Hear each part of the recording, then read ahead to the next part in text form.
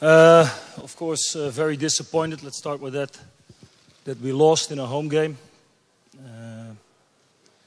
Cannot remember when that was for the last time, but I thought we started quite well. Had control over the game in the beginning. We had two pretty good chances to score a goal. And then it's about the details. You know, we don't. The first shot, which is going to the goal from Górnikiem, is going in. And I must say, after that, we didn't play well. I said before the game, in the away game, we played the worst game in the season against Górnikiem.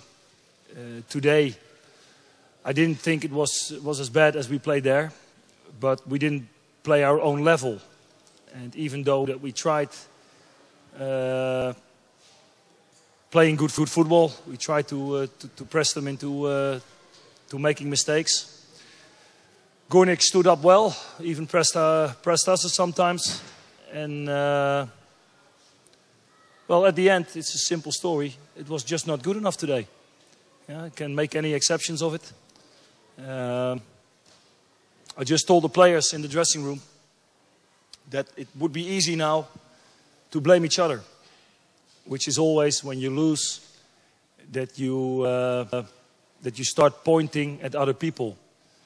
And also said that a real top team never loses twice in a row, which happened to us.